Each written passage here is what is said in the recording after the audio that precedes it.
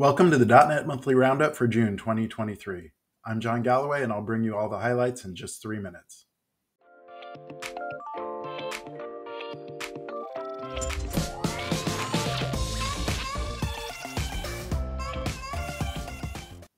Let's start with .NET 8 preview news. In this preview, we've got DI-friendly metrics APIs, some really useful .NET library analyzers, and some cool stuff for performance, including dynamic PGO enabled by default.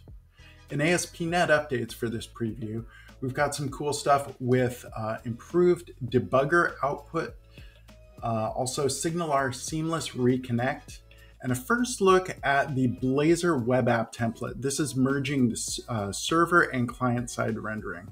So really cool first look at this. In Visual Studio updates, first off, this great post on build acceleration is a really easy way to dramatically improve your build times in Visual Studio.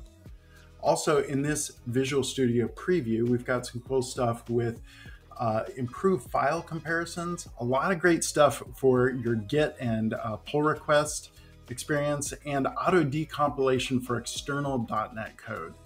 Okay, big news for VS Code developers. We've got the C# Dev Kit for VS Code. So that includes a Solution Explorer view as well as IntelliCode.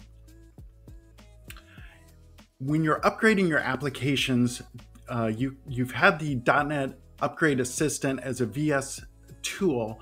Now there's a CLI tool that can help you upgrade your Xamarin and UWP applications. So this is really useful to be able to do this all from the command line.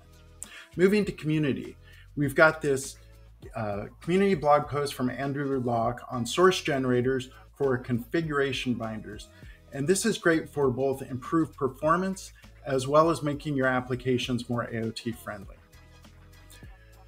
There's this great community conference from the F# community. This is the F# Conf 2023. All the videos are posted online. You can catch up with those there.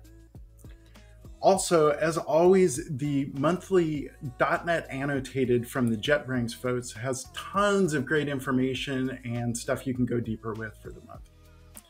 And finally, the .NET Foundation newsletter has some cool news, including results of the .NET Foundation election. Congratulations to Kevin, Mitchell, and Glenn, as well as keep an eye for the DNF Summit coming up September 12th. That's it for this month. All the links are in the description below.